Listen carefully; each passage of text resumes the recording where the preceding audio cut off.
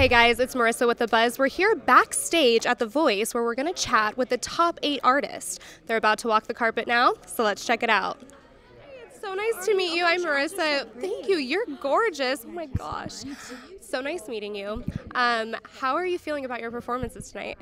You know, I had so much fun tonight being on stage and performing a hit song, Before He Cheats. I love Carrie Underwood.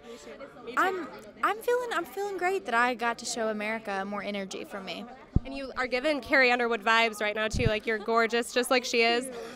So I know that we ask you guys every week how it feels to lose one of your team members. Next week you're going to lose 4. So how are you preparing for the final show next week? You know, tomorrow is going to be really tough losing people. I may be one of those people, you know, who God only knows. But that's one of the toughest parts of this whole competition is seeing someone's journey here end. But then you remind yourself, you're like, okay, they're leaving for a reason because God has something way better for them in store. So, but it is tough, you know, letting them go and not being able to see them every day. Oh, absolutely. I can't even imagine. And that's so beautiful the way you said that.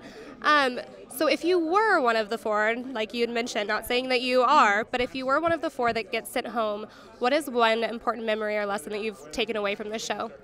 You know, I've grown as an artist, as a musician, as a person through this whole experience. I mean, it has just been the journey of a lifetime and made my life turn a 360, but in the best way possible. And you know, like, I feel like I've been confident in myself and I've grown comfortable with myself, and you know, I've learned to love myself through all of the hate, you know, through all of the, you know, fake people trying to, you know, come at you now, and it's just like, you know, like, be true to yourself and, you know, just focus, you know. Hey y'all, I'm Marybeth Byrd and y'all have just been buzzed.